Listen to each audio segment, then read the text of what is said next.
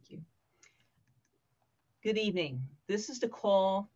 My name is Lee, and I'm calling the July 20th, 2021 Board of Trust annual monthly meeting of the Board of the Library Trustees of the Wilmette Public Library. All the notices have been distributed and posted, and so I would be meeting remotely for the last time with our director, Anthony Austin, in place at the library. And there are going to be some changes from the last meeting. Director Austin will be doing the roll call and the votes. And motions can be seconded because we thought it was confusing when we looked at people flipping and flopping and then we read the parliamentary procedure book. So there will be seconds, and then I will be voting because I had some discussions with people. So we're a small board, but I will always be voting last. So can we have the roll call? Yes. Thank you. Trustee Barshis.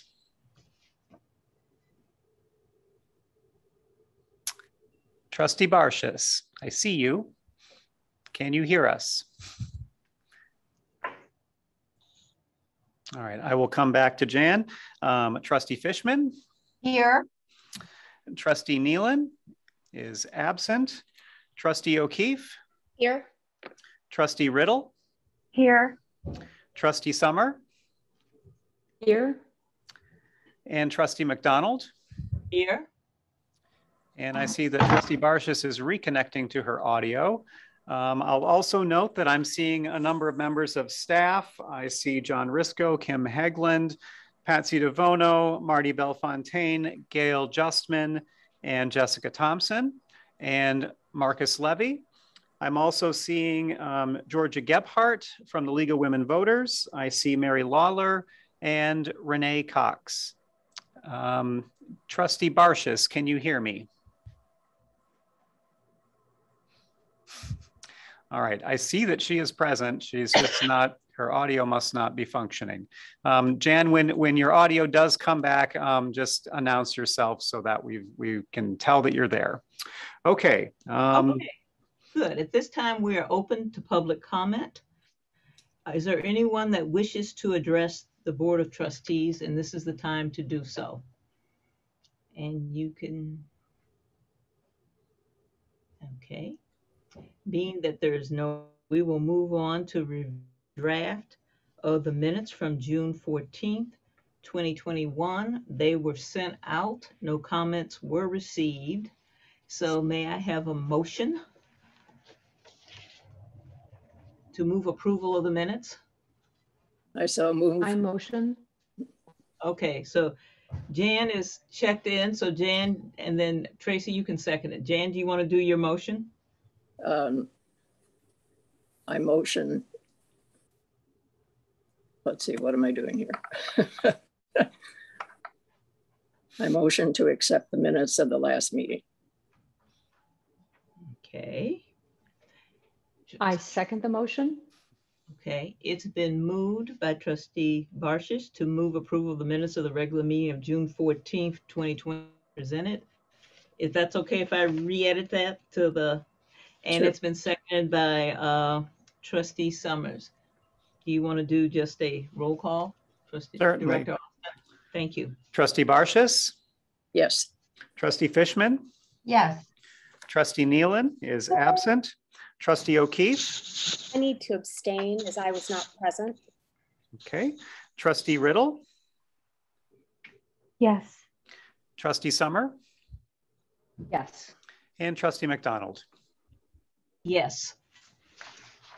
At this time, we will turn it over to Trustee Summer to go over the treasurer's report. Good evening. Everyone received a copy of the notes to the financial report prepared by John and Anthony, as well as a copy of the financial statements for the year ending June 30th. There aren't first ask, does anyone have any questions on those? And I'll go over a couple things. One is in the check detail, the very last item was, if anyone noted, there was a third payroll. It's a small one, and it really has to do with a small bonus to those employees who worked on the RFID project. And the last thing is the very last line of the words of the wording talks about the fiscal year with an estimated net loss of 496,000. Just note that that includes the operating account as well as the expenditures for the capital reserve fund. So it's not like the operating account operated at a loss of 500,000. Okay. Does anyone have any questions on the narrative or any of the checks, the financial statements, or the checks or disbursements? I do not.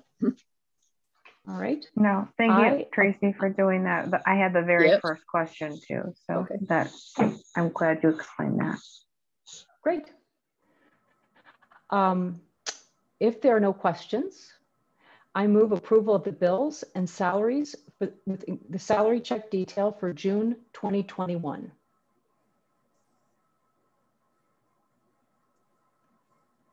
I'll second. Is there a second? Okay. Trustee Fishman will second that. Okay. Can you do the vote, Director Austin? Yes. Trustee Barshis. Yes. Trustee Fishman. Yes. Trustee Nealon is absent. Trustee O'Keefe. Yes. Trustee Riddle. Yes. Trustee Summer. Yes. And Trustee McDonald. Yes. At this time, I'm going to let Director Austin introduce Andrew Kim. And you've all received the report that was looking at 20-year financial projection model. And I know it's been suggested by the league and some others, and it accompanies our, it looks at our capital plan for 20 years, and it's a nice complement to that, well, on putting us on, look at our strategic plan as well to document our budget and what we levy and everything else. So, Director Austin. Thank you, Lisa. I appreciate that.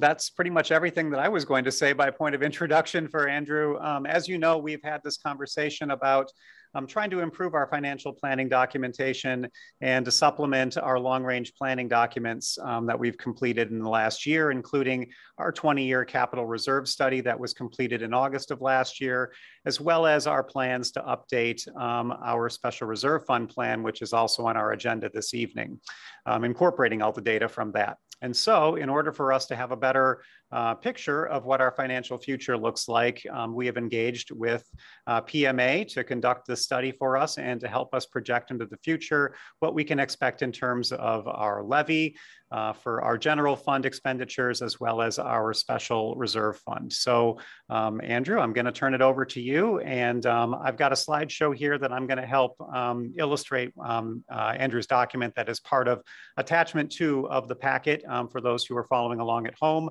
Attachment 2 is the long-range financial projection document. All right. Thank you, Andrew, for joining us. Well, thank you very much for having me.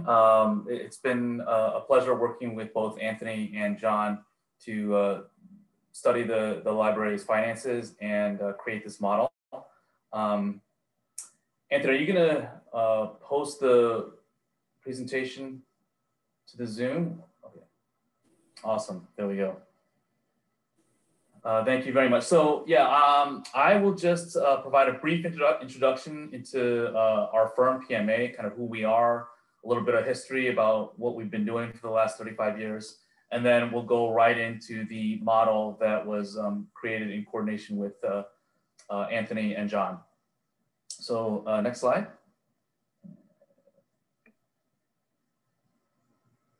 One more. There we go. So PMA, we have been around for 35 years providing financial services of various types to units of local government. We almost exclusively work with units of government. We did acquire a very small firm this past year, and that firm does a little bit of financial services to private companies and high net worth individuals. So we can't say that we exclusively work with units of government, but that is certainly our bread and butter and really where we built our reputation over the last 35 years. There are 3 different firms within the PMA companies. I work in the public finance department, which is under PMA Securities. And we have offices throughout the country. Public finance has offices in Illinois, Wisconsin, and Minnesota. As a firm, we are headquartered in Naperville, Illinois. And public finance, the work that we do is mostly specific to bond issues and providing advisory services to units of government as they look to issue bonds. And the work that we do with units of government really provide an opportunity for us to create this financial projection model, because as you might imagine, a lot of units of government, as they're looking to issue debt, they want to be sure that they're able to finance the debt payments moving forward into the next 10, 15, 20 years, whatever it might be. And so that's kind of the context in which the financial projection model that we'll be reviewing tonight was born out of. Next slide. So as a public finance department, we have 20 individuals in our department, again, based in Naperville, Illinois, but with offices in Wisconsin and Minnesota. And we did open a satellite office in Fairview Heights as well, which is down right outside of St. Louis, of course, within the Illinois border. And so as financial advisors or municipal advisors, you may have heard those terms, we work with a a wide variety of units of government, including libraries, park districts, municipalities, school districts, community colleges, counties. So we have a pretty deep familiarity with the way that finances within the state of Illinois are done. Next slide. So as I mentioned, the financial projection model, or the model as we'll call it, was born out of a sense need for some model to project finances for the future for units of government in Illinois. And it was originally the model that we'll be looking at tonight. In its original form, we have since adapted it and kind of evolved it, but it was originally created for the Palatine Public Library District because they wanted some advice regarding a potential referendum that they were pursuing, which I'm not sure if you're familiar with that referendum, but that did succeed. I think it was in 2019. And so they had originally engaged a different firm in order to create a model and to provide financial advisory services for a bond issue that they were pursuing.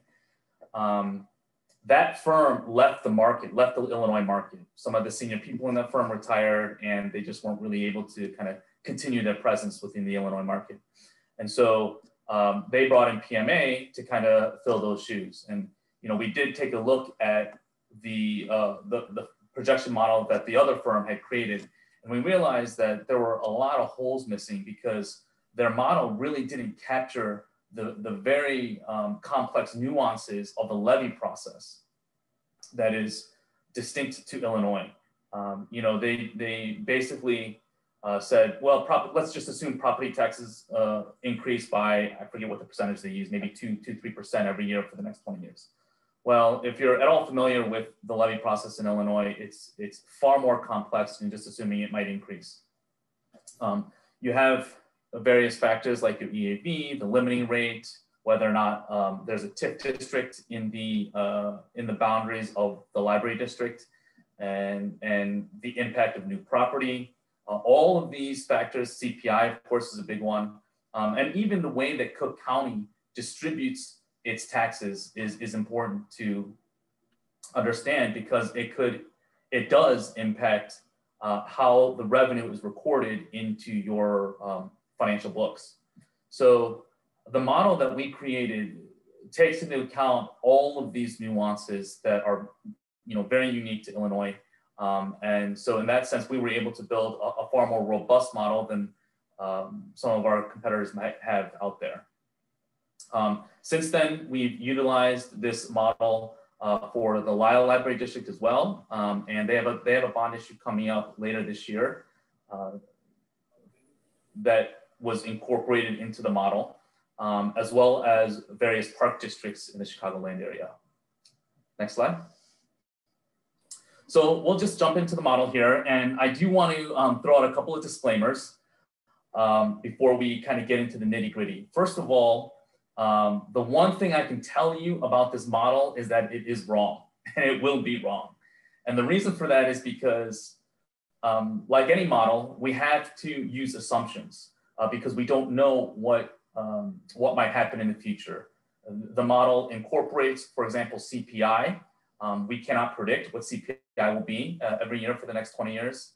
It incorporates how essentially the real estate market will do and how the EAV of the district will grow. We cannot predict the growth of the EAV. In fact, in some years it may not grow and it could go down, which is what I'm sure you're all familiar with. Back in the 2008-2009 financial crisis happened to EAVs throughout Illinois, I'm sure throughout the country. So the one thing that I can say is that it is wrong. Having said that, it does provide a good guideline to projecting out the district's finances over the next 20 years, I believe. The other comment I'd like to kind of disclaimer I'd like to make is that this is really an evolving document, right? And so as some of these assumptions become reality as time passes, we can update the model to make sure that it's reflecting where the library is at a particular time.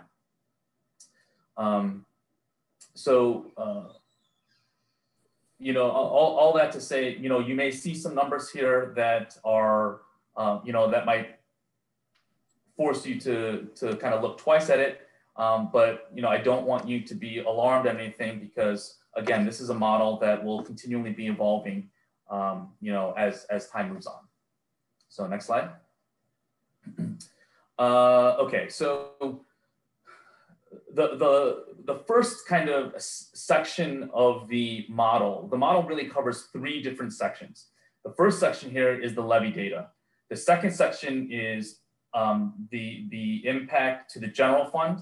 And then the third section is the impact to the special reserve fund. So we're going to start off with the levy data here. The kind of first set of numbers there has to do with the EAV.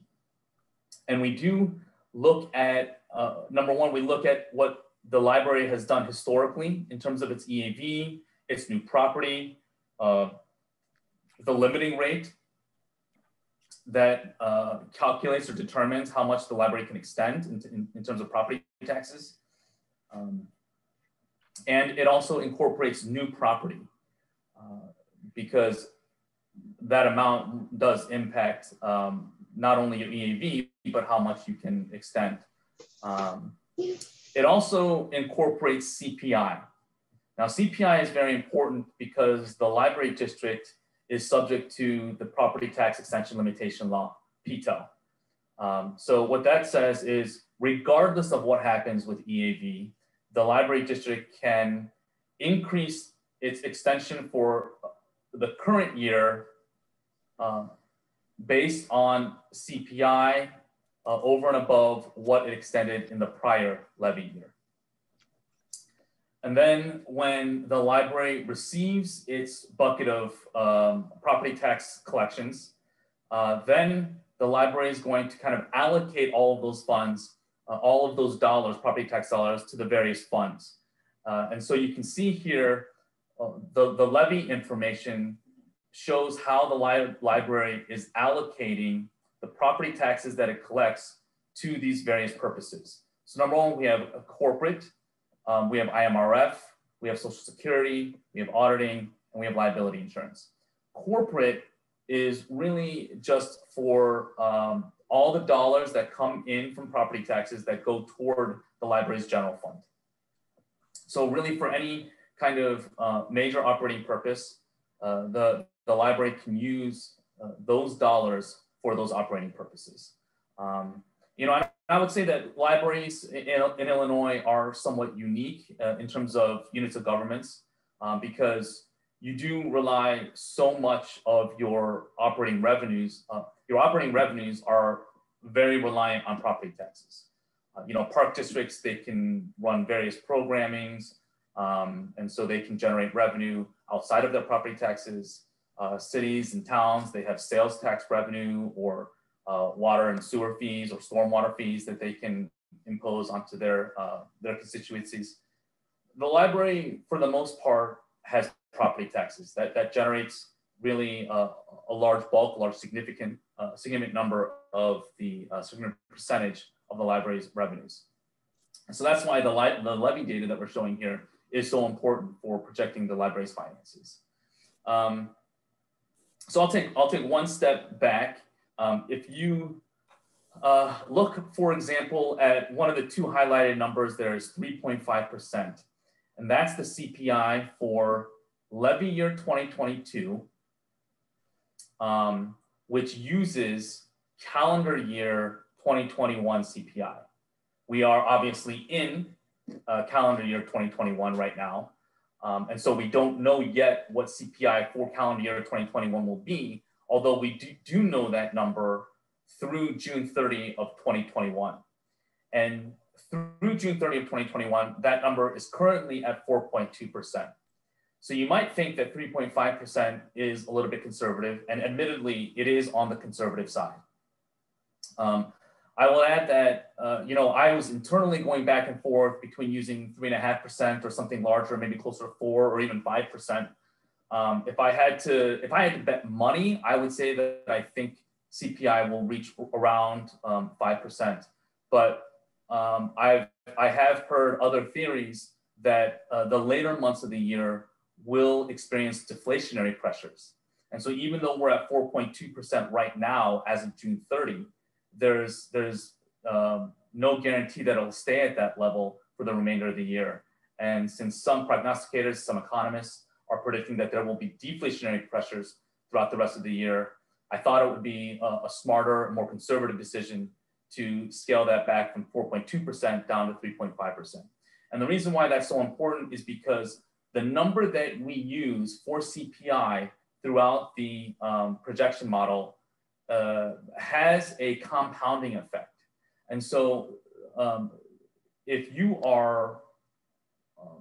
we're going to be wrong, and we're going to be wrong because we're too aggressive, we're thinking 4 or 5 or 6%, that has an impact for every year throughout the model. And that will grossly overstate the library's revenue generation abilities for the next 20 years. And we didn't want to do that. What we'd rather do is err on the side of being too conservative, put a lower CPI number in there, and you know, make sure that the compounding effect of CPI doesn't grossly overstate the revenue generating capability of the library. The other number that's highlighted there is the EAV number for levy year 2020, which you would think would have been determined by now. And in most years, it would have been determined by now, but for some reason, Cook County is being very slow with providing this number.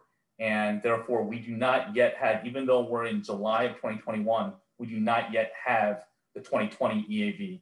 And so that number is a projected number. It is not an actual number. Andrew, can I interrupt you for 1 second? Sure. I've got a question from Trustee Riddle. She just would like a little bit more elaboration. We talked about the Consumer Price Index. There's a few acronyms on this page that some folks may not be as familiar with. So EAV, Equalized Assessed Value. When we're waiting for that number, by the way, Cook County did notify me that on July 26th, we should receive that figure so we can update this document when we receive that information. But also the impacts, obviously any of these lines that we put in here are going to have a cascading effect across multiple years, as you stated. So can you briefly explain what the limiting rate and the reassessment rates are and how that affects? There's a 10%, as we can see there, projected for fiscal year 24. Can you just briefly explain that for folks at home? Sure. So the reassessment rate is essentially the rate at which the real estate in the library's district is reassessed from year to year. Now, the way that Cook County does it, so in other words, as real estate valuations increase, then you would expect your EAV to increase. And so the reassessment rate is really measuring the rate at which your EAV is increasing. Now, the reason why you'll see that for the projected years, for levy year 2020 and beyond, we have 1%, 1%, 10%, and then back down to 1%.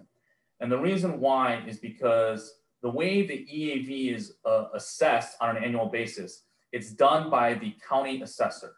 And Cook County chooses to reassess their property every 3 years. So in Cook County, we have a triennial reassessment model. And there's like basically the South Cook County gets reassessed in 1 year. The city of Chicago gets reassessed in the following year. And then Northern Cook County essentially gets reassessed in the 3rd year. And so for the years in which there is no reassessment, we assume a very, very little change in EAV. So if you look back historically, in 2016, it was a reassessment year for the district. And so you saw a fairly significant increase, 23, 24%. And then for the next 2 years, we saw very minimal change in either direction for the district's EAV. And because those years were not reassessment years. And then in 2019, it was another reassessment year, and you're back up to about 8%. And so we wanted to kind of follow that pattern as we were projecting out EAV assumptions for the future. So that's why not only on this slide, but on the next 2 slides, you'll see that pattern recurring for the duration of the model. Now, the limiting rate, it's a little bit, well, the limiting rate essentially calculates the extension, which is the dollars that the library is asking its constituents to pay, or requiring its constituents to pay, as a percentage of the EAV. So, for example, in levy year 19, the extension was $5.59 million, and the EAV was $2,062 million. And so the limiting rate was 0.272. We say it's 27 cents because it's going to be 27 cents per $100 of the EAV. And it's just a way to measure the magnitude of the taxes you're extending to your constituents. And I do make a distinction between what you tax and what you collect, because, what you extend in property taxes and what you collect in property taxes, because while those numbers are very similar, they're actually not exactly one and the same, only because some people don't completely pay their property taxes. And it's not necessarily because they're irresponsible or they're even financially incapable of doing so. They might appeal their property taxes because they don't think that the amount that they're being asked to pay is accurate. And because of that, your collections are not always 100% of your extensions. And I only bring that up because we actually take that into account for the general fund section, which we'll get to later. You'll see the new property there as well. Our model takes into account TIF expirations, and TIFs are tax increment financing districts. You may be familiar with those, but those are actually put in place by the underlying municipality that overlaps with the library district. So in your case, it would be the village of Wilmette. The village of Wilmette could, if they so chose, establish a tax increment financing district. They do not have one, and therefore that line is essentially inconsequential to the library. But we do take into account new property, and we're assuming new property to be $15 million per year, for the duration of the model. You can see footnote 2 there. The past 4 years of new property have averaged, slightly more than $18 million per year. So again, $15 million is a little bit conservative. But you can see the most recent year in 2019, the new property was even less than $15 million. So I think it might be appropriate. I think it's appropriately conservative, let's put it that way. Are there any other questions or anything I'm missing on this slide that might be? Yeah, I'm going to ask a question. Sure. I'm going to follow up on the question of the. I'm a new trustee, so I'm still getting my head around the limiting the. You mentioned something with the 2018 number and the EAV. Can you explain that one more time again? You were talking about the amount of the levy compared to the EAV. I think it's something to do with the limiting of the limiting rate, the amount of the extension. Yeah. Yeah. So you can see. So let's just take a look at levy year 2019. The total capped extension, which is really the total extension of the library, is $5.59 million. It's actually the exact same in both levy year 18 and levy year 19. So maybe that's why it's causing a little bit of confusion. But I was looking at the $5.59 million from levy year 19. If you divide that number by the EAV, which is $2.062 billion, you should get 0.27 cents. Does that work out? Yep. Okay.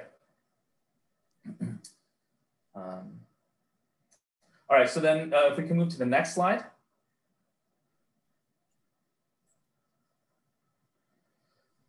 It should look pretty familiar to you, right? It's basically the same thing, except it's projecting out on this slide through 2032, fiscal year 2032, I should say, levy year 2030. And then the next slide goes through fiscal year 2040, levy year 2038. Just to provide a little bit of clarity on why those two numbers, those 2 years differ. So levy year, let's say, for example, right now we are in levy year 2021.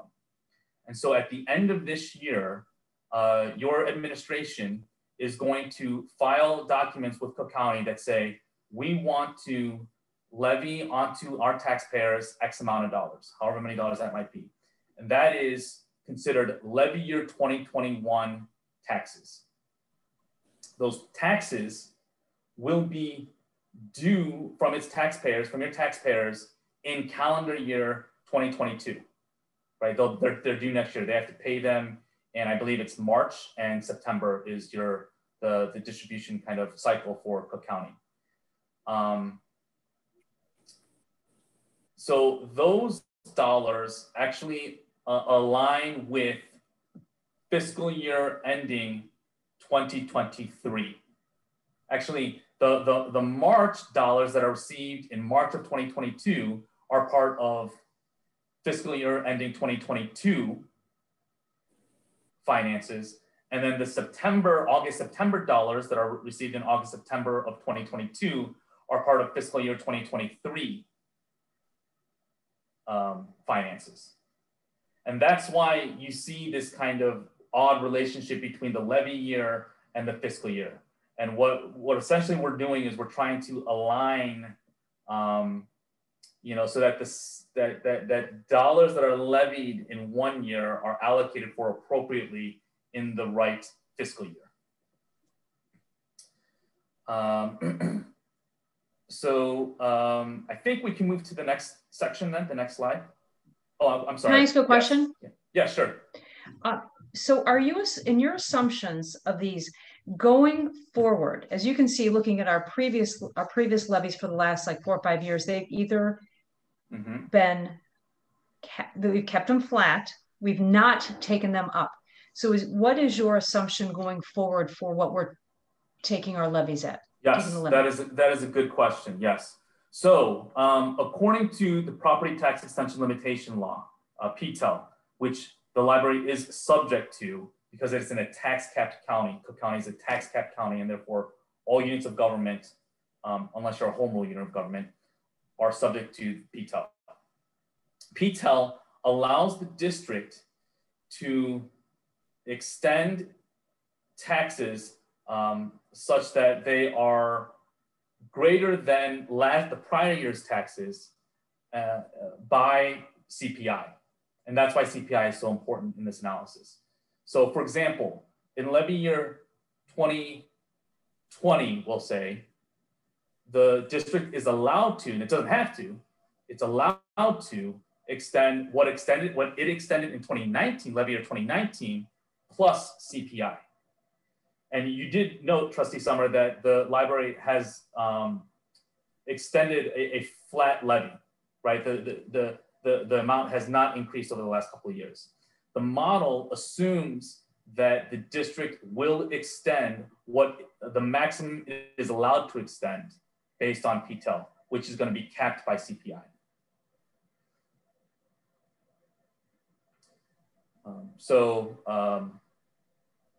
Yeah.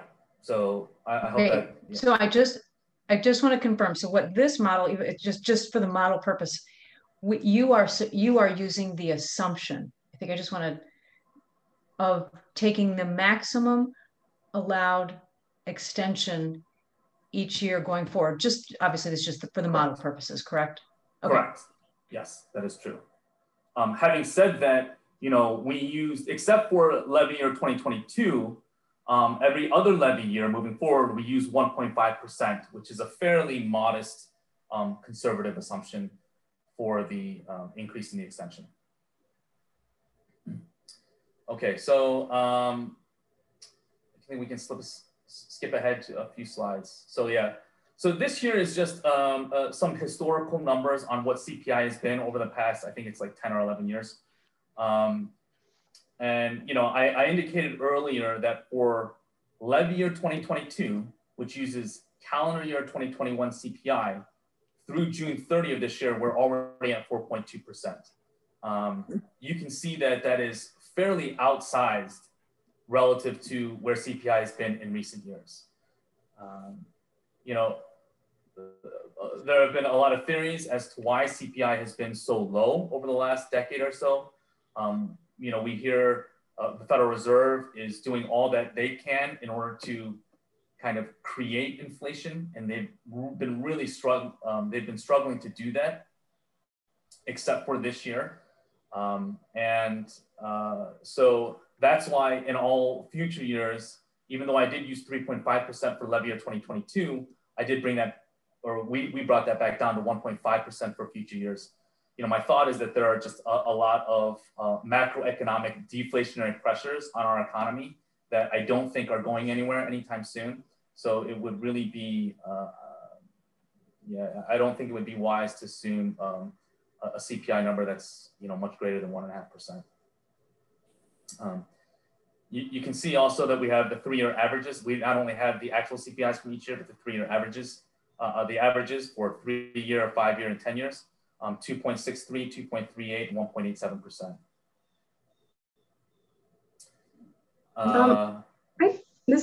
This is Trustee Riddle, and this is certainly an extraordinary year, as you say, and it will be over the next year. Sure. I still see that your 3-year, 5-year, even your 10-year average is certainly below 4.2%. This is one assumption that, you know, I've also read upon prior to this meeting, but that's one assumption that I think this is an extraordinary year. And even in 2012, when we were recovering from some of the real estate bubble, and it was not at 4% historically. So that's a little bit high for me. I know that you consider it conservative, but maybe we could revisit that in a later discussion though as well. I think if it gets too long, but. Sure, just one clarifying point. The 4.2% that I'm showing here on this slide is what the CPI actually is. What I used for the model is 3.5%, which is what Anthony's highlighting right there. Because to your point, Trustee Riddle, you know, we wanted to be a little bit more conservative than than where the current level is.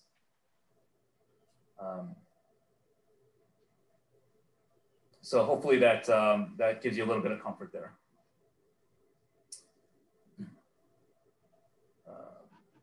Okay, so I think so this slide here is just a graphical representation of what let's call them the orange slides that we were looking at earlier. We're showing. Now I will add that this slide only goes out through levy year 2030, and that's because I just didn't want to put so much data in one graph.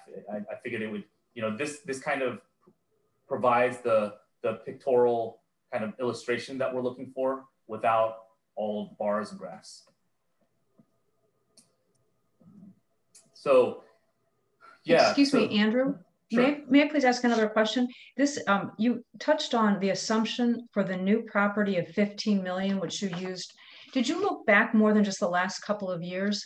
The number seems, again, I'm new at this. It seems aggressive to do 15 million for that many years in a row. But if you look back and you have a more long-term look, you may have a better idea on that. Yeah, I did not look beyond the 4 years that I'm showing in the table there, but I'm happy to do that. We can look. Yeah, I think the data that's available on the Cook County website, I think goes back maybe 15 years. So I could probably go back as far as whatever's available on the Cook County website, and provide an average that incorporates a larger data set. You may be completely on, I just sure. That those extraordinary years, but yeah, thank you very much. Yep, no problem. I'm just going to make a note of that.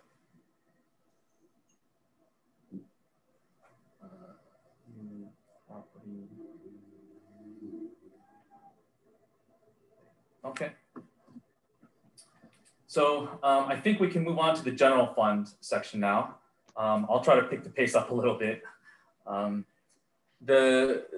Essentially the general fund here, what we can see at the top is the growth assumptions that we're using for every year. Except for that top line that has a gray highlight, that represents the fact that the library only collects a certain percentage of what it extends. And so that we're assuming that the library will collect on an annual basis 98.5% of its extension on an annual basis.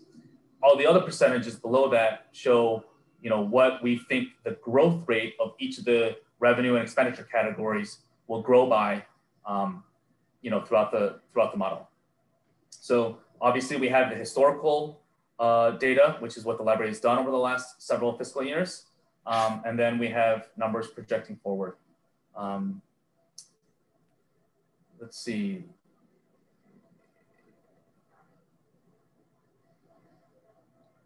So yeah, the investment income is a little bit low, but that's really reflecting just kind of what the reality is in the investing world right now.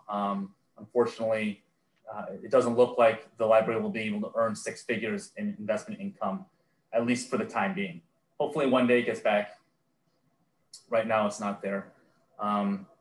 Yeah, I will add that there's the other highlighted number there. Looks like I know it's kind of hard to see. It's like 600,000 in fiscal year 2019. And I only highlighted that because that's going to differ from your audit, because we decided to allocate some of the expenses that in the audit are allocated in the general fund. We decided to allocate it to the special reserve fund. And the one item I wanted to highlight on this. I know we're taking a lot longer here than I think we had intended to, but I wanted to just add a clarifying point to that item that we just discussed there. In fiscal year 19, we were doing the outdoor renovation project. It is unclear to Finance Manager Risco and I why the audit that year characterized some additional income as part of the general fund, when in fact in QuickBooks, that information, those expenditures came from the special reserve fund. What we've done here is we've reflected accurately the way that our receipts were characterized versus the way that those numbers are corresponding in the audit. Otherwise, the numbers that you're seeing represented here were drawn directly from the audit. That's how Andrew arrived at all this information here. But that is just a note that I want you all to be aware of. We can take that back up with SICH and see if they can make a correction in arrears of that. But I just wanted to call that out because we did do that confirmation and we were right on that information. So just anyway, sorry, Andrew, back to it. Yep, no worries, thanks. Yeah, the main thing that I wanted to highlight on this slide is the green and the purple shaded, what the ending fund balances are as a percentage of your expenditures. And so obviously looking at the percentage really provides a metric to determine how well funded and you know, or if the library's general fund is overfunded. And so it's been running at roughly, you know, 170%, 180% over the last several years. But, you know, many might consider that to be overfunded in the general fund. And so the library instructed me to include a $3.7 million transfer from the general fund to the, I think it's to the special reserve fund in fiscal year 2022. And what you'll see is that when that transfer occurs, it will bring the fund balance down to roughly 100%.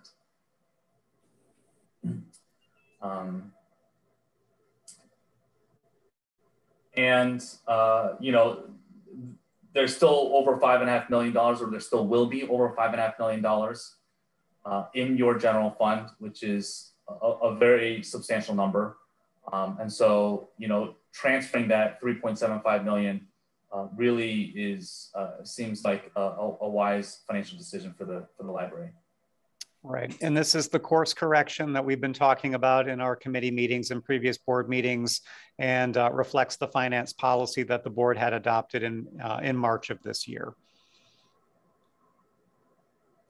So I think if you're able to jump ahead a couple of slides, Anthony.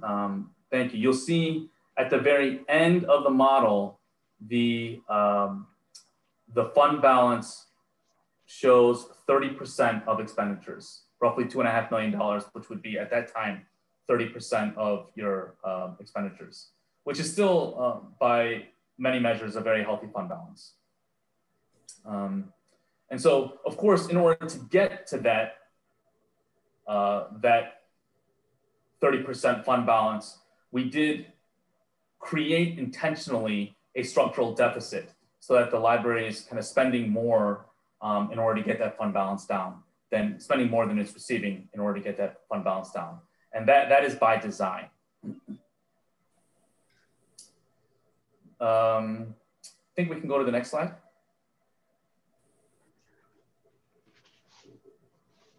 So just wanted to show some history regarding the library's expenditures over the last 5 years.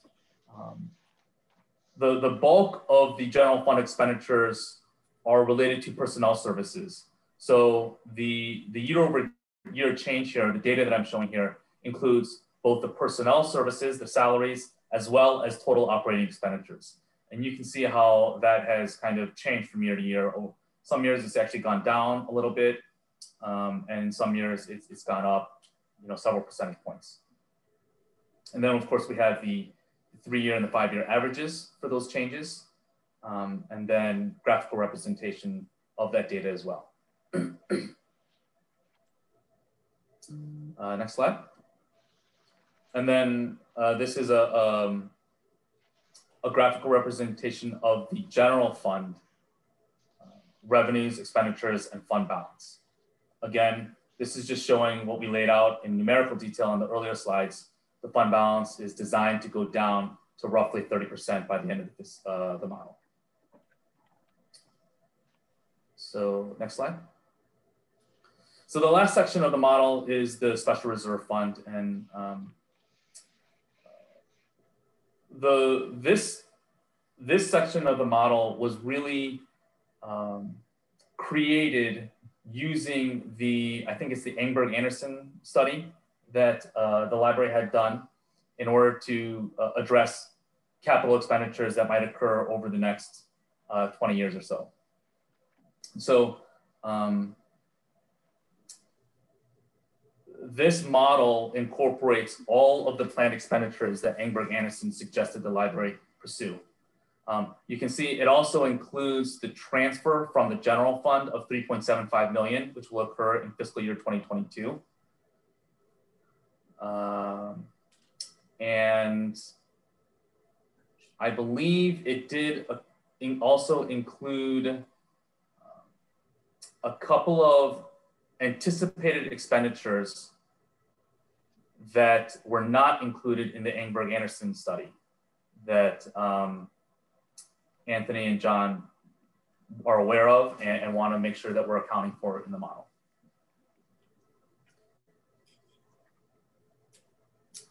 And Andrew and Anthony, is that number 6? I believe it's number 6.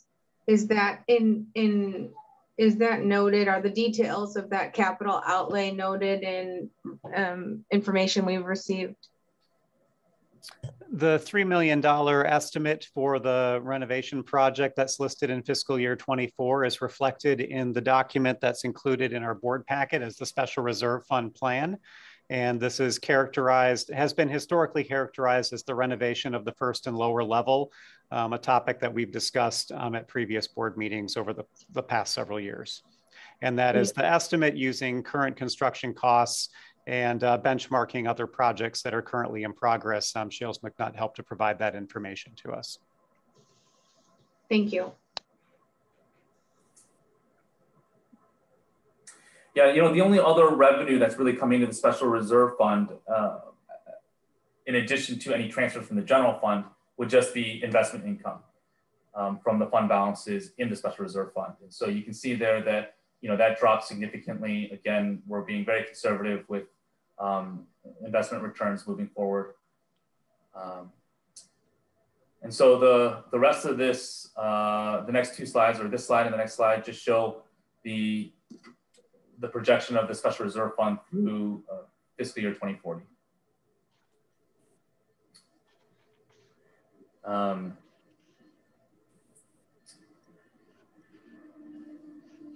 So yeah, Andrew, as a point of detail here on this last page, this model, if I'm reading this correctly, in fiscal year 2035, we would show a deficit in the special reserve fund, even though that we've got planned expenditures that would take us through the next 5-6 fiscal years. Is that correct? Correct. Yep. Correct. Okay. Yeah. Yeah, and of course, you know, the way that you're going to address that is through general fund transfers at some point in the future. You know, the earlier you start making general fund transfers to the special reserve fund, the smaller those annual amounts have to be. The later those transfers start occurring, the larger those annual amounts will have to be. And, but again, you know, this model is intended to be, intended to go through evolutions as time moves on, just to adjust and to adapt to what has actually happened. So I think we can go to the next slide. Again, a graphical representation of what the special reserve fund will look like over time. And then the last slide, I believe, is just a sensitivity analysis. So, you know, if, for example, in the revenues of the general fund, if CPI changes by 0.1%, what kind of impact would that have on revenues in the general fund? Would be roughly $5,700. If new property changes by $1 million, what impact does that have? Roughly $2,500. And for expenditures in the general fund, if we assume a growth assumption of a change in the growth assumption of 0.1%, that would impact expenditures by $5,400. So I think that's the completion of the model and the presentation.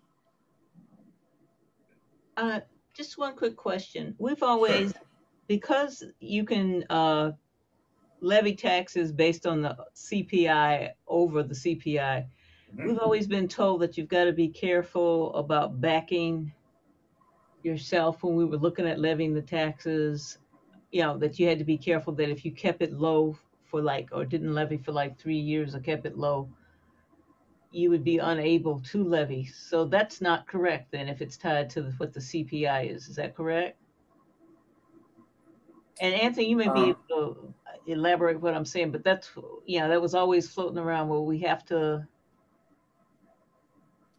Yeah, so what I think Trustee McDonald is asking is the library has reduced its levy in the last several years. We've held it flat for the last couple of years, but prior to that, we did do 2 reductions. And we were cautioned against doing further reductions because we lose the ability to capture the highest year of our last 3 years worth of levies if we reduce it past a certain time frame. That we would then have to go for a referendum in an effort to try to recover any of the revenues that we had left on the table essentially by the reductions. Does that make sense? Yeah, that makes sense and is also true. So you can go back to the highest point in the last 3 years. When you take the CPI increase, you can go back to the highest point over the last 3 years as long as there was a reduction in the past year.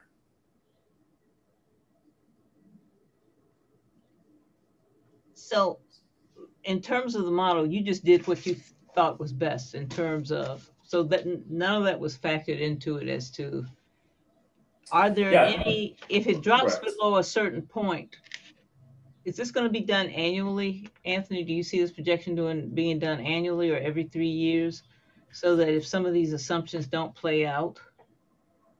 You know, I think, you know, we can certainly make adjustments to the document as we move forward. I don't know that it's necessary to conduct this deep of a dive on an annual basis, but it's certainly a model that we can return to on a regular basis. Yes. Okay. So do you have the ability to do it in-house in terms of changing some, you know, the inflation and that type of factor? Does it have to go back out? This information is proprietary. But we certainly got a partner in PMA with Andrew here to maintain this going forward. Okay.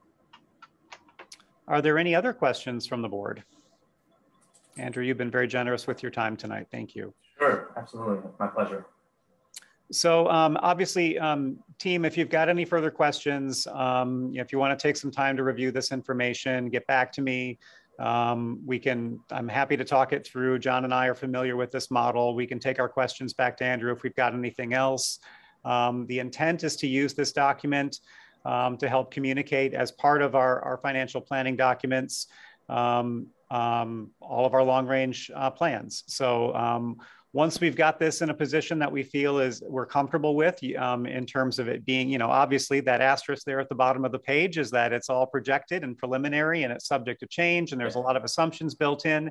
But all of that said, there's certainly a strong philosophy and a lot of guiding documents that are behind this information that will allow us to help plan accordingly as we move forward. So this can live on our website as part of our planning documentation and our library finance page and be supplementary to the other documents that we've got up there. So, all right. Andrew, thank you again. We really appreciate you being here and taking us through the model. Yeah, absolutely. It's my pleasure. If you have any questions, just feel free to reach out. Thanks. Thank you. Bye-bye. Thank you, Andrew. You're welcome.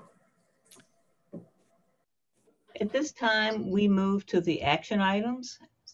And the first is ordinance number 2021-22-197, annual and appropriation ordinance for library purposes for the fiscal year 21-22 in tentative form. We approved the budget in June, and this is just legality by the state of Illinois in terms of the next step, since we've already approved the budget. Director Austin? Right. So there's a document that accompanies the tentative budget and appropriation ordinance as a narrative overview that provides some pretty detailed background about what the purpose of the appropriation is, and provides the methodology for the calculations that you see in the appropriation. As Trustee McDonald says, the appropriation is essentially the instrument that authorizes the library to legally expend the dollars that it receives. And it sets forth a responsible ceiling for the expenditures that we reasonably expect to have over the course of the next fiscal year. There are a couple details that we do note in this document that are maybe aberrations from the methodology that we use. So by and large, the variance that we may see on any individual line items in our budget in a given fiscal year is approximately 10%. And so that is essentially the model that we use with the appropriation as a 10% line by line cushion to each of the individual budget items. There are two that we typically would appropriate a little bit more for. One of those is grant income. In the event that the library should apply for a grant and receive that grant, we need to appropriate those funds in order for us to be able to expend them. So we appropriate a little bit more in the event that we find ourselves with a grant opportunity. The other is the employee health insurance. And that one is a little bit harder to target because that bill comes on a calendar year basis and our fiscal year starts on July 1. So we've only just begun our fiscal year, and the employee health insurance line, which is fairly substantial at just over 600,000, we won't have figures for that until the end of the calendar year. So what we appropriate is typically about 10% over what our actual was for the previous year, and that tends to make up the difference. And the reason there's a bit of an aberration there this year is because we've had a lot of changes in our personnel. We brought on some additional staff. Some folks have added dependent coverage. So it seems reasonable that we would keep that one as an aberration this year. Another detail that's a little bit different with this year's appropriation document is the special reserve details. So one, as we just talked about in the PMA model, we are appropriating a transfer. Again, this document is only to give us the ability to do so. This isn't the document that authorizes us to make a transfer. In fact, the board will have to make a motion and create an action item in order to do that change. And the library is recommending that the board take that consideration following the receipt of the annual audit for fiscal year 2021 when we received that in October of this year. So anytime after that point, I think it would be reasonable and appropriate for us to align our funding as we've been discussing and make that transfer or whatever we think is a reasonable transfer. I don't think it would be more than that amount, but we think that that's probably the appropriate line, and that's why that's in the appropriation. The other detail regarding special reserve that's a little bit different from what we've done in the past. Historically, the library has appropriated the entirety of the special reserve fund as part of the appropriation document. This year, I've taken that out and I've only appropriated the lines that we think we would reasonably endeavor within this next fiscal year. So that is why you're not seeing the entirety of the special reserve fund plan in there, just a few select items. Are there any questions or comments about what you're seeing in the appropriation? Tracy? I have a question, Anthony. You did a good job explaining the transfer. Is that the same thing for the special reserve capital improvements? Those are items that we if the board approves them, we would do them. It's not by approving this appropriations, it doesn't mean we're approving those projects. Is that correct? That's correct. Yes, okay. The library would need to take action individually on those individual projects. And as a number of them have a substantial sum attached to them, the library would likely need to be going out for bid projects on any of those projects that we would endeavor. Thank you. Yep.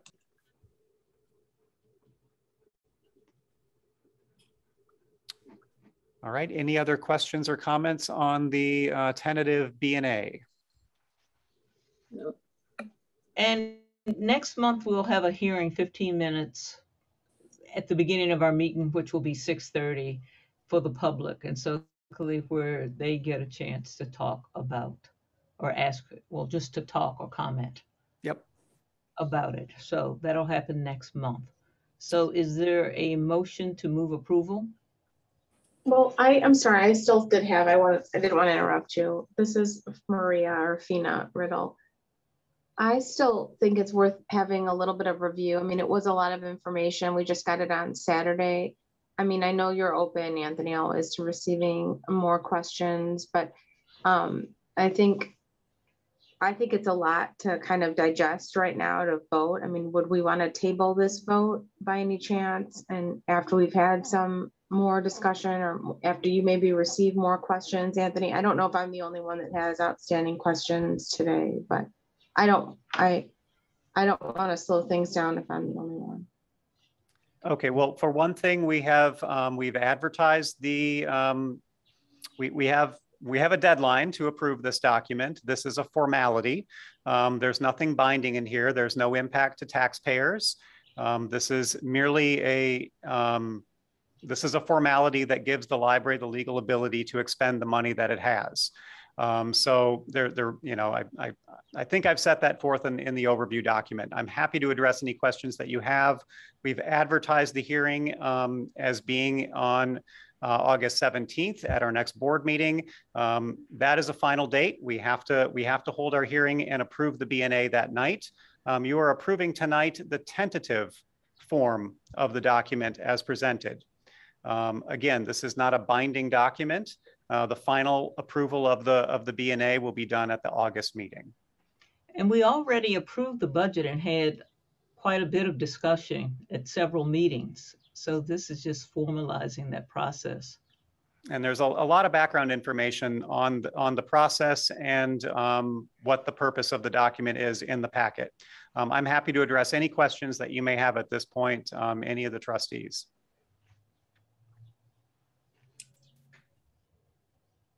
Jan, I see you. Okay. No. Okay. Do we have a motion? Motion to approve the ordinance. Trustee Fishman, I move approval of ordinance number 2021/22-197, annual budget and appropriation ordinance for library purposes for fiscal year 2021-22 in tentative form. Is there a second? I second the motion. Summer. Is there any additional discussion?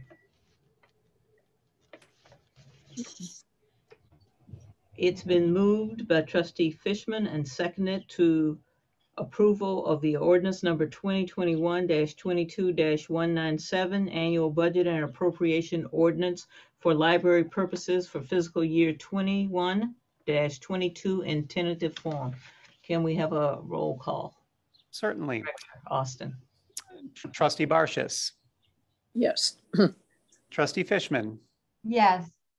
Trustee Nealon is absent. Trustee O'Keefe. Yes. Trustee Riddle. No. Trustee Summer. Yes. And Trustee McDonald. Yes. The motion passed 5 yes, 1 no, and 1 absentee. Next, we go to the resolution number 21-22/22-207, amending a plan and estimating costs. The resolution outlines potential long-term capital fund expenditures in the special reserve fund, incorporating maintenance projects identified in the 2020 capital reserve study, and it goes 20 years out. Do you have anything that you want to add? Sure. So again, this document, we historically have done a renewal of this resolution amending a plan on an annual basis. Last year, we were in the process of receiving Ingberg Anderson's 20-year capital reserve study plan. And so we held off on doing that update to the document at that time. With that document in hand this year, I was able to update the estimates on the individual line items on those figures. I did see that a lot of the information we had included in there historically was still accurate.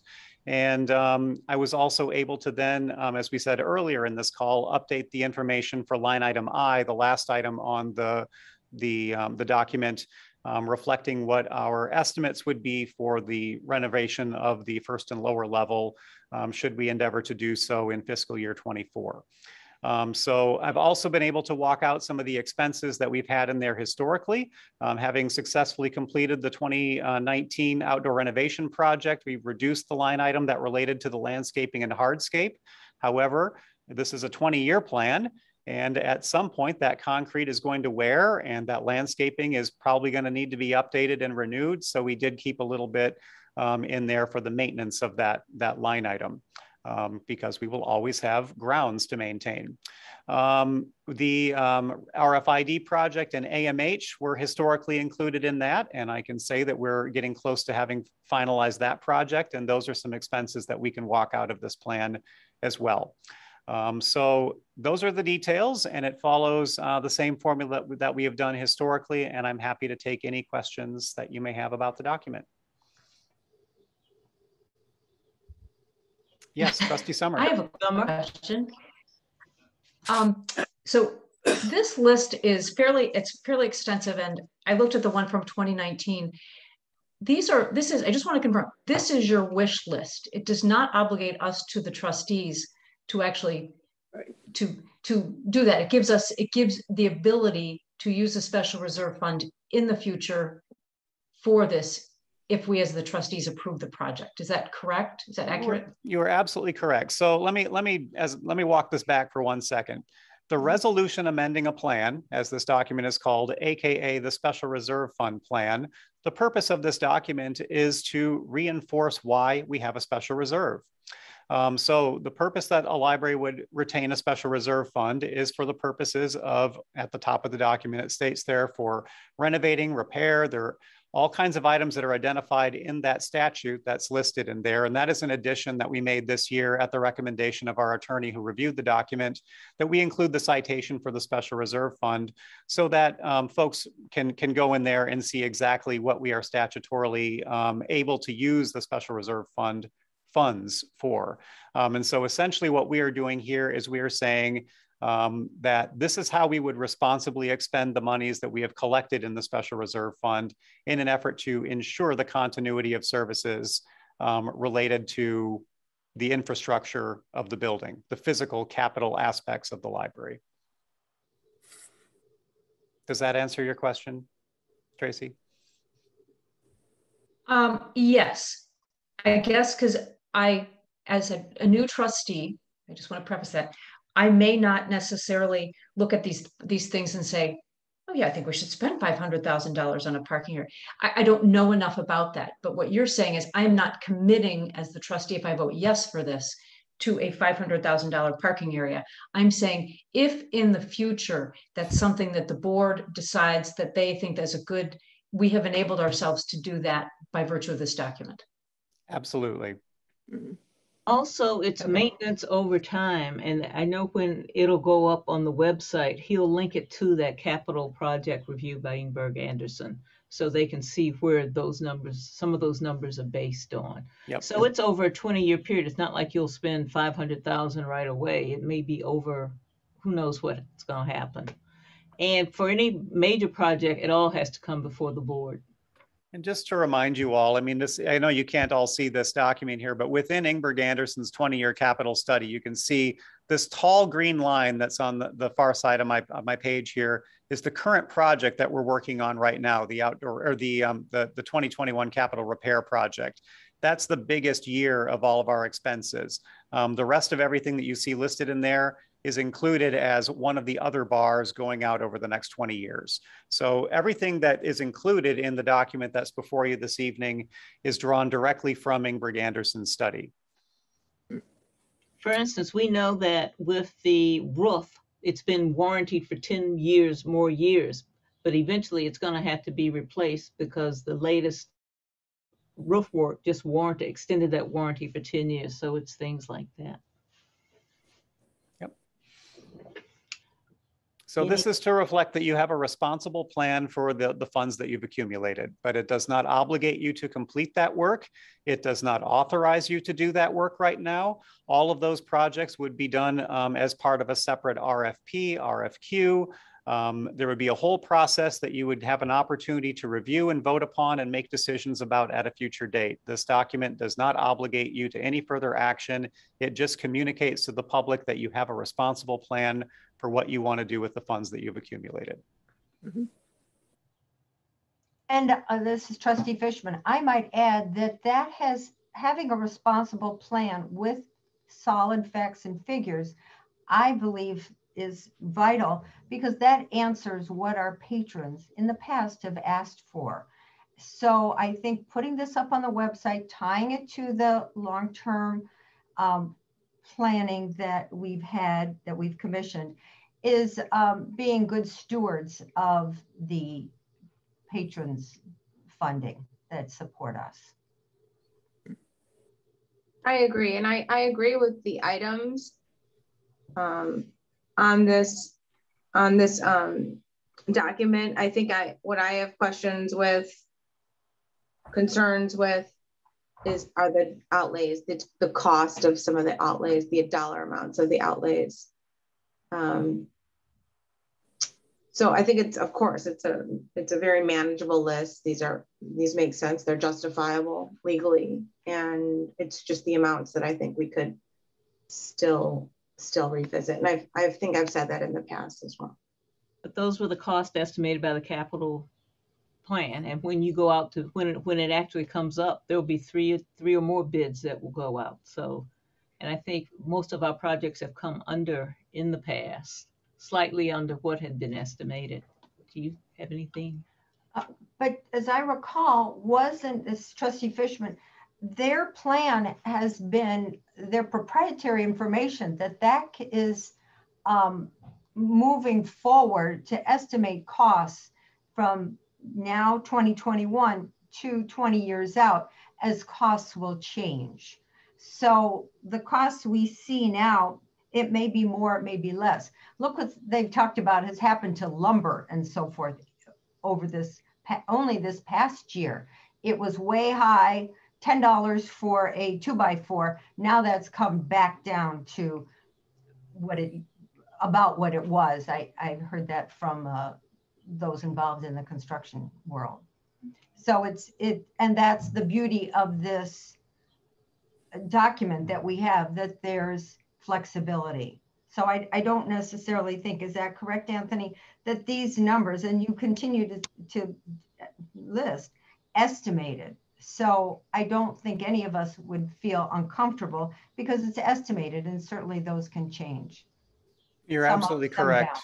Yeah, and I think that's a really good example. I mean, I was talking about that with our construction manager today. We're lucky that we approved the project that we're working on right now when we did, because the contractors that are under contract right now with us for certain labor are subject to what they originally bid on the project, even though the cost of materials may have gone up. So there are a lot of variables that go into this. These are estimates. That's why every single one of those items says estimates. Yes, it's true that the tracking model that was provided to us by Ingberg Anderson, it has a number of assumptions put in it, just like Andrew Kim's document has a lot of assumptions put into it as well. They're based on trending, but there are obviously aberrations in trending, and that's going to, as we get closer to these individual years and individual projects, we'll be looking at those items, and you'll have time to scrutinize those, and we can get into the details as we move forward with that. But this gives us a long-range view of where we need to go to maintain the building and structure as we move forward. Is there a motion to approve the resolution? Trustee Fishman, I move approval of resolution 2021-22-207, amending a plan and estimating costs. Is there a second? I'll second. Okay. Trustee, is there any additional discussion? Trustee Fishman has moved to approve the approval of resolution number 2021/22-207, amending a plan and estimating costs, and it has been seconded by Trustee Barshes. Can we have a roll call? Sure. Trustee Barshes. Yes. Trustee Fishman. Yes. Trustee Nealon is absent. Trustee O'Keefe. Yes. Trustee Riddle. No. Trustee Summer. Yes. And Trustee McDonald. Yes. The motion passed. 5 yeas, 1 nay, and 1 absentee. Okay, now we're moving it on. So, would you like to, Anthony, talk about the capital repair project update? Most definitely. So we've added a few updates to the timeline on the website. As you know, the library's got a project page dedicated to this project. That's one of the 4 content blocks on the main page of the site. Just to give you a brief overview of where we're at this point on the key items of the project. So the masonry and tuck pointing work is 90% complete as of June. The remainder of the work to be completed is during the electrical shutdown here in August. I'll get into more detail about that here soon. The masonry and tuck pointing work that needs to be done adjacent to the electrical main as it comes into the building cannot be completed unless the masons want to get zapped. So the power has to be turned off in order to do that. So this is the first time actually that we're going to be able to conduct the tuck pointing around that area of the building because we will be shut down. So that work will be done in August. The roofing work at this point is 95% complete by the end of July. And I believe that we've actually completed all the punch list items on that project. I did get a walkthrough of that today with our construction manager, and the work looks good. And as Trustee McDonald noted a little while ago, we will be able to renew our warranties on all these roofing surfaces that we had updated. It looks really good, and I believe that we're going to address a number of the water infiltration issues that we had prior to this project. The big topic of discussion right now going on is our drain tile work. And so that work is in process. We relocated a number of shelving units on the lower level of the library near the 600s. We've put in a number of protections in that area. We've got some visqueen plastic that's up blocking the construction zone. There's masonite down on the floor to protect the floors as the crews are moving their material in and out. We've got a dumpster set up on Wilmette Avenue that they're bringing all the spoils and debris out to that dumpster. They did saw cutting to remove the concrete floors in that area this week. And we discovered that there was an existing drain tile that we were not aware of that was in that place. So we're going to scope that line to see just how effective it is. We are still, that's on the south wall, but it's the west wall of that area that we're still concerned about. And when the walls came off the wall, we noticed that there was a portion of the wall that's CMU, that's concrete blocks, basically, that we weren't expecting to find there. We thought we were going to find a solid concrete wall, but instead we found these more porous bricks in that place, which I think has contributed to a lot of the leaking that we've seen in that corner.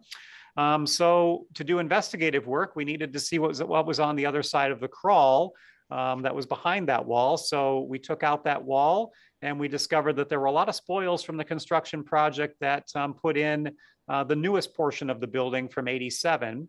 In the process of that, we discovered that there's actually a number of things that we're going to need to do to address that area in addition to what we had already discovered. So we have had a number of aspects of our project that have come in under what we were expecting them to be. And I think, we're probably going to make up some of those savings on this aspect of the project, which is obviously one of the key aspects that we wanted to address, as the water infiltration has been a serious issue in the lower level for a number of years. So we want to do it right the first time. And so we're going to take our time with this one. It's going to take a couple weeks longer than I think we had anticipated. We're hoping to get all this work completed before the electrical shutdown because we're not confident that they can get all this work done in the dark. We have high hopes that we're going to be able to get this all resolved. The other work that's being done demolition-wise this week is the demo of the existing security access control and fire alarm systems. We've been removing a lot of the wiring for those systems over the course of the last week. In fact, previous renovation projects have left a lot of cabling in the ceiling and walls that were no longer being used. So we're doing a deep cleanup, and we're able to clean up a lot of conduit and eliminate a lot of systems that you know, are 30 and 40 years old that have just been crumbling and are no longer in use. So we're thrilled to be able to see that the only systems that are going to be in the building are actually active systems. And there's a lot of improvement that's actually going to come in the wake of the installation of these new security access control and fire alarm projects that we're working on. Obviously, the big topic of discussion here and what I'd like to go into a bit more depth with you all tonight relates to the electrical distribution work, and that's relating to the shutdown. So as we've talked about, the electrical distribution begins this last week with the installation of the temporary backup electrical system. This is what is essentially going to be powering the server and some core lights basically in the lower level of the library that will help the electricians do their job when they're replacing the main. So ComEd has installed this temporary system, and they've lit it up, and the village is going to come by and do their inspection here shortly, and that will mean that we can then make that cut over to that temporary service when we're getting ready to shut the whole system down in the middle of August. And so that is the big piece. The library will be under construction for the replacement of its electrical main system and breaker systems from August 15 through August 31. And we are going to concurrently be conducting a number of other projects at the same time that are very disruptive as well and would require the shutdown of the library. And that work involves, as I said, the parking lot repairs. The drive lane of the parking lot requires 10-year maintenance. It's hard to believe, but we are actually right there at about 10 years on this permeable paver parking lot. The drive lane is rutting, and we've got some separation and broken bricks. And since we're going to be shut down for the electrical project, it's a perfect time for us to do this. You may recall that we approved this project last fall. So we've already secured the labor for that, and that crew is ready to roll as soon as we get the electrical shutdown. And as I said earlier at the top of this conversation, the masonry is also going to get its finishing touches done at that same time in August. So I want to walk you through a little bit more about what is involved and why we're doing what we're doing. So as you may recall, in early 2020, we conducted our first major capital needs study that, in years, and the resulting report created a 20-year plan for ongoing maintenance of the library building. We've referred to that several times here this evening. That was our engineering firm and architects Ingberg Anderson who conducted that report for us. Basically, that report included the library's budget. It will be included in our budget and planning documents as the 2020 Capital Reserve Study, and it comprises the majority of the library's special reserve plan, which we just approved. And both of those documents will be located on the library's finance page. I will get that other one up there here shortly. So in 2021, the first year of our maintenance plan, we've scheduled the most critical repairs relating to life safety, occupant health, building system integrity, and functional obsolescence. As I illustrated to you with that graph a moment ago, this is the most impactful and involved year of our 20-year maintenance cycle. I can't say with definitive certainty that we are not going to have a shutdown of the library over the course of the next 20 years for a maintenance project again, but I sincerely feel that this is the most involved system repair that we would be doing that would require that type of work. So this is an aberration. It's not something that we're likely going to be doing anytime again here soon. So a little bit more about this 2-week closure here. So why will the library be closed? The 2-week closure, August 15 through 31, addresses necessary maintenance work that cannot be completed in an occupied building. The primary reason for the closure is due to the fact that the building will be without electricity. The main electrical service and power distribution throughout the library building is being updated, replaced, and modernized to comply with current standards and to create a safe single disconnection point. That was one of the key elements that was identified in Ingberg Anderson's study. The original electrical switchboard, branch panels, breaker boxes, end devices, and get this, cloth wiring dating back to the 1950s will also be updated and repaired.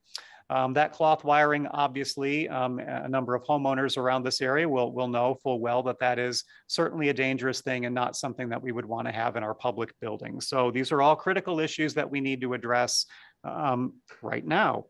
As I said a moment ago, concurrent with this major electrical project, we are performing a number of other tasks in an effort to try to reduce impact to public service. So I'm grateful for the work of our construction manager at Shales McNutt for coordinating this work and getting all these trades together to work simultaneously in an effort to keep this to just 2 weeks, as opposed to, this could take a lot longer if we didn't have that level of coordination. So that's how we've been able to reduce this to just a 2-week time frame. And so why right now? Why are we doing this at this very moment? Well, ideally, this work could have been done during our closure in the pandemic. But as you all know, projects like this are very involved. They take a lot of coordination. We received the study in August of 2020, and we immediately got to work. And just now we were able to complete that work because architects have to create drawings. We have to then review all of that information. We have to go out to bid.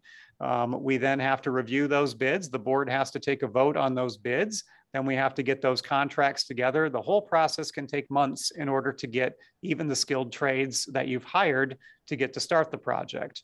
Once all that was settled, we had to look at our calendars and determine when would be the best time to try to coordinate this work. And looking at statistical trending for the library, we've noted that the last 2 weeks of August have historically been the quietest months in terms of our door traffic, as well as our circulation in any given calendar year.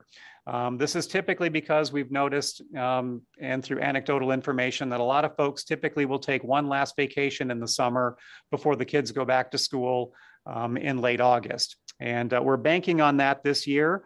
And so that is why we have scheduled this particular project to coincide with that time frame. And the fact that we were able to get all these skilled trades to work together with our coordinated plan, that is why we've been able to do this. The good news is that over the course of this last pandemic year, we've got a little bit of experience with still being able to maintain some level of customer service to the community, despite the fact that our building was closed. The one aberration that we do have from that original plan that we've been doing over the course of the pandemic year is the fact that we won't have access to the building at all. So material circulation is going to be the key challenge to us. Our book drops will need to be closed because staff can't use the building. They can't collect, distribute, sort those materials. They can't check them in. We don't have a mechanism to do all of that over the course of that brief 2-week time. So we're partnering with some of our neighboring libraries. We have a plan up on our website for patrons to be able to go through, manage their holds. Holds is, I think, one of the key elements of the circulation impacts to our construction project. And we've begun our communication process just this last week or so to communicate these changes to the public. So all this information is basically up on the website right now. Just a reminder for everyone, the library did vote to go fine free last year. So there are no, I guess, financial impacts or fines that would be imposed for any overdue materials. In fact, we're taking that one step further and beginning here pretty shortly, we're going to be making sure that no items become due between August 14 and September 10. So kudos to our circulation team for all of their planning and putting together all this documentation to help the public to be able to better manage their accounts during that 2-week time frame. As I said before, the book drops will be closed. The parking lot is going to be closed, obviously. So those types of remote services will not be available, but other remote services will. Our programming and our reference desk type services will still remain available throughout the course of that 2-week time frame. That's kind of a net summary of what the capital project status is right now and what we've got planned for the closure coming up in August. Do you all have any questions about that information? What's been the response from some of the patrons? Well, yeah, obviously, the first question is, my goodness, you're closing again? Obviously, this can't be COVID related. So we begin to explain, what the deal is with the electrical work that needs to be done and how impactful that is. Not everyone is going to understand because they're not as close to the details. They haven't pulled apart the ceiling tiles to see just what the condition of the building is. But I think by and large, most folks understand that it's a physical building. It has to be maintained. And when we communicate that this is typically a quiet time for the library, I think folks mostly understand, well, I don't like it, but I guess I understand that this is the way it's going to have to be. So we really encourage folks to stock up. If you are going to still be in the area, or if you're planning a vacation and you're going to need library resources over those 2 weeks, I want to encourage folks to come into the library and collect their materials there at the first part of August and stock up and get things that can carry you through those 2 weeks. Thank you. But I've noticed, Anthony, that I think that's a great connection, synergy to use other libraries. So someone could go to Winnetka or Winnetka Northfield. And I hope that patrons understand that things are still available. My dog is bothering me. So that's my comment. Excuse me. Okay. Any other questions regarding the closure? You ready to switch to your director's report? Certainly. I've got a few highlights I can point out from the report, and I'll try to be brief about that in the event that you might have some additional questions for me. So you'll see that we've adopted a new service model when you first come into the library. This may be familiar to folks who've used the library pre-2016. We did have a model where we did a welcome desk when you first came in to the building, where you would be greeted by one of our staff. As you know, we in the last year have had a greeter inside the vestibule who was helping to maintain our service model, keeping folks in their masks and so on. Since that requirement was relaxed just to our youth services area, we've been able to introduce this new model, largely due in part to the fact that this construction project on the lower level has forced us to once again relocate our switchboard. So we decided to try a service model that we had done historically. And so far, the feedback to that service model with the welcome desk has been really positive. And a lot of folks are making a point of connecting with the staff that are at that welcome desk when they first come in the building. It's a great opportunity for us to be able to communicate directly about what's happening inside the library. And that staff is doing a fantastic job of explaining what's going on with this project, what we're talking about here, what our service model is, and addressing any other questions that folks may have about the library and our services right now. So, so far, it's been a really good experiment. And if we decide to maintain this for a period of time, I think we might update the furnishings that we have there. Right now, it's just kind of a temporary model for us. If we like it, we'll double down on that. And if we really like it, when we get to the point of looking at the renovation in 2024, we'll plan accordingly and actually create a more substantial space to provide that welcome desk in that area. A couple other updates for you here. We're in the middle of our website redesign project. Quite frankly, the middle of it. We're right in the home stretch where the library staff is making some of their key final decisions about the layout of a number of pages. And we're going to have a demo and a feedback session available regarding the website beginning in early September, with our continued launch of the site due in mid-September. The August timeframe is really dedicated for our contractor Library Market to load a lot of the content from the existing website into the new website. So that's going to be a time for the contractors and staff to be doing a large part of the migration of our data.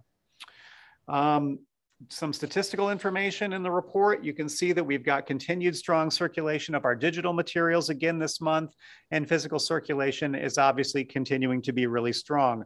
I've noted that our door counts have actually are getting back to about where they were historically, which is really quite remarkable given the state of the world right now. We're right now in the process of compiling all of our annual statistics for the Illinois Public Library Annual Report, aka IPLAR. That will be on the August agenda for your review and approval. So you'll see a lot more about the statistics at that time. Staff is still compiling all that information right now. But really interesting to see just how strong the performance has been and how well the public has responded to our services, despite what an unusual year it has been. Some other interesting circulation statistics were provided in our report. I like this chart that shows that 80+% of our materials that we circulate to Wilmette patrons come from Wilmette Library. Once again, continuing that 80-20 rule.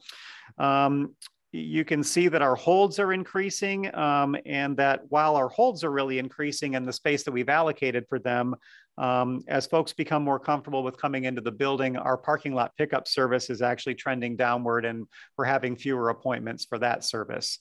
We'll continue to study that as the variant kind of continues to make its way forward. Great data coming off of our self-checkout units, noting that about 40% of our total circulation is coming off of those self-checkout units that we've installed in the last year. So patrons are really taking to that service model, and I think a lot of folks are choosing to check out their holds that way. It's nice to have that option. The overwhelming majority of the folks who are using the self-checkouts are actually using the 2 units that are up in the youth services department. We know that kids really like to check out their own materials and like to do it with those devices. Okay, so shifting there a little bit, the RFID project. I am thrilled to report that our RFID team has essentially completed their project. The remaining portion of our project is really just the compact disc collection and what we're doing with the jewel cases, which is an incredibly laborious process right now. We're busting out all the old jewel cases and putting them in some vinyl sleeves. It is a tremendous labor to do all this work, but the result is beautiful, and it's going to create a lot more shelf space and make that collection a lot more accessible. And it refreshes the collection and makes it look really sharp.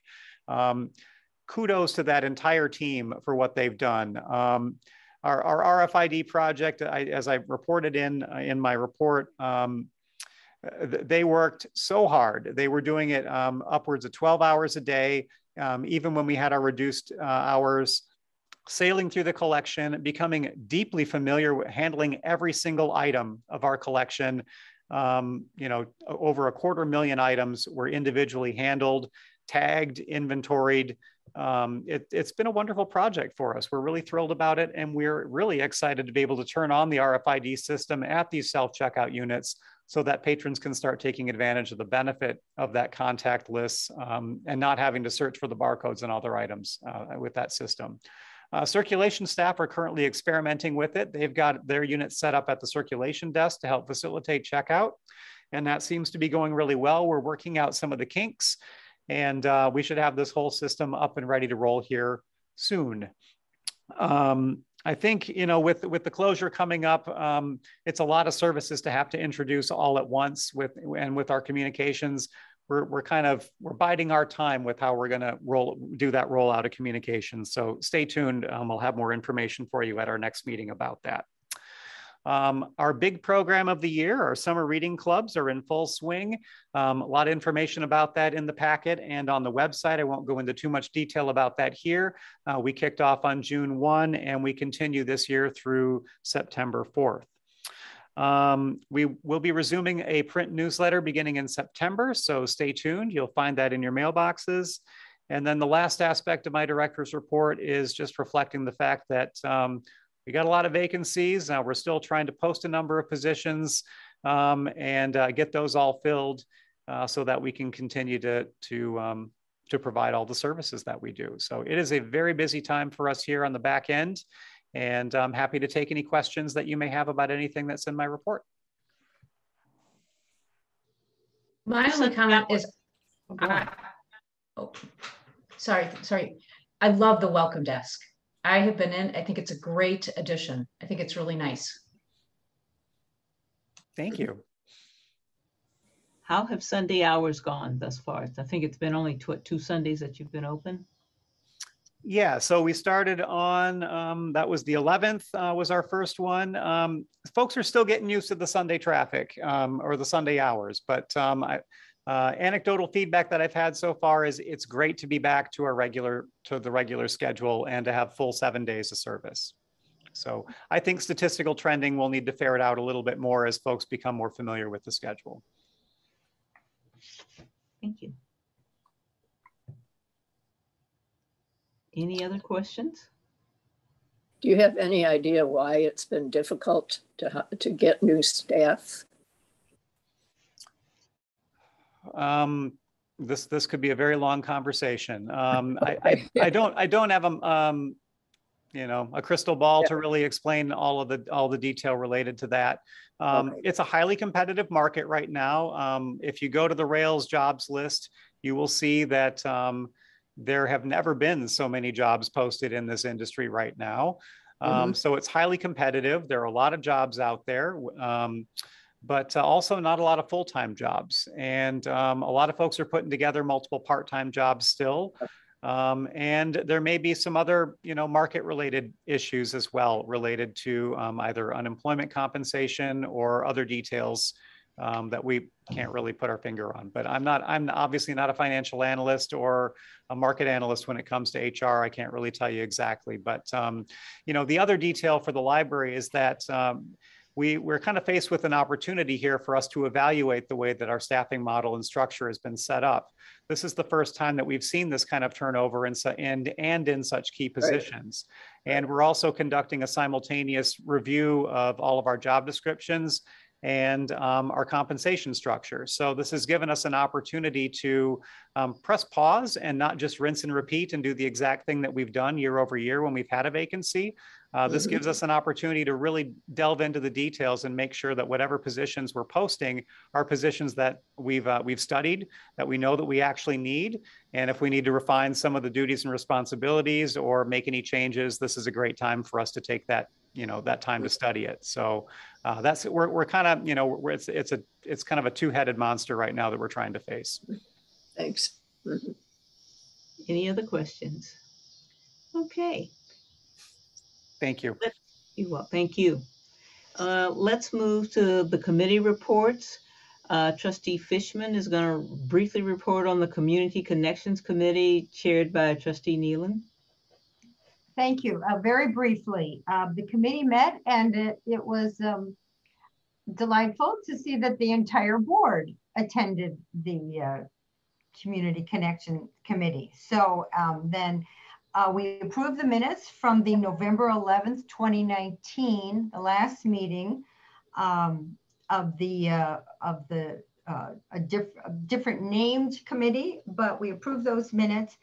And now all we can say is that we are moving forward, ongoing with exploration of our committee's charge. So nothing has been set in stone and we're still discussing and looking into what we feel that we need to do and want to do with at future meetings.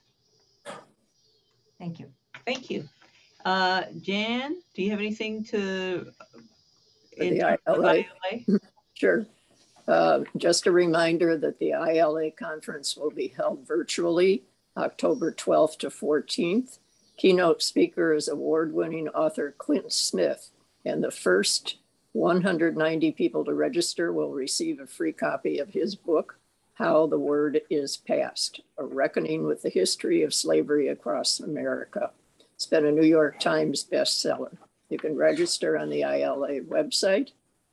Second thing is that there are now post-pandemic grants for libraries, bouncing back from the pandemic, developing resources for the local workforce, $5,000 to $50,000 to spend on the library's employment-related resources. The next thing is that they're expanding digital inclusion, transforming library services, some $5,000 to $30,000, expanding digital resources like circulating internet hotspots and laptops to help targeted groups of patrons recover from the pandemic. And lastly, something called On the Road to Recovery, transforming library spaces, $5,000 to $25,000 to help public libraries restore the library's capacity to operate and create clean, safe spaces in the library after reopening. So a lot of things to think about. Thank you. Mm-hmm. Anthony, do you have anything with Rails? No, I have no Okay, updates. thank you. Thank you. And just a note, there are no information items. We're switching to that. There are no communications or suggestions from the suggestion box or emails. That it's been a slow email month from some of the community. As a requirement for the Illinois Public Library annual report that Anthony mentioned earlier that we will approve at the next meeting, the board minutes secretary's audit, which consists of trustees O'Keefe and Nealon, still are required to review the minutes of the WPLD of the library board of trustee meetings for fiscal year 2021 prior to the August meeting. Since we will be meeting, since the library will be closing, you might want to do it probably if Marty has them, contact Marty first to let her know you're coming. And generally it takes probably, go on. All right, so there are a couple little details we need to take care of first. In order for the Secretary's Audit Committee to complete their work, we need some signatures. So there's a few outstanding sets of minutes that will require some signatures. That includes the minutes of a finance committee meeting. I think I'm going to need the secretary, the president, and the treasurer to sign a couple documents first. So let us compile that list of the documents that have the outstanding signatures required. And once we have that, those details completed, we'll notify the committee that they can come in and complete their review. When will you be ready for us to come by? I think probably next week it would be reasonable. Okay, thank you. I'm not going to be in town until the 16th of August. So I won't be able to sign before then. Okay. You're going next week too. Yeah, I'm going next week, but. All right, well, we'll try to capture at least Jan before she's gone, and Tracy will work through the details. Okay, and this is just a note that our next meeting will be August 17th at 6:30 at the Wilmette Village Hall. We will be there in person, and at 6:30 we'll have the B&A meeting for the public to make their comments, and we will start at 6:30, and they will be the first thing on board, and then the meeting will continue. I think it's going to be on the second floor in the room that they usually have, but more details will be posted. Council chambers is the room. Yeah, our first in-person meeting, as I said at the top of the call, although I think that was before the recording, the governor's executive order that allows us to meet remotely will expire on July 24, will not be renewed, and that is why we need to meet in person. But our August 17 meeting happens to coincide with the closure of the library, so we can't meet here, which is why we're meeting at Village Hall, thanks to the village manager for setting us up in that space. Thank you. And when we go forward, we will be meeting downstairs in the main auditorium as opposed to up in the staff lounge. So that'll be another change. So are there any questions? Any additional new business anybody would like to bring up? Okay. Hearing none, can we have a move that the board adjourn this meeting? I move that the board adjourn this meeting at 8:23. Is there a second? I'll second. Okay, it's been moved by trustee Fishman, seconded by trustee Barshis at 8:23 that we adjourn the meeting, and that can be all in favor, say aye. Aye. Aye. Opposed? Meeting adjourned. Thank you. Thank you. Mm-hmm.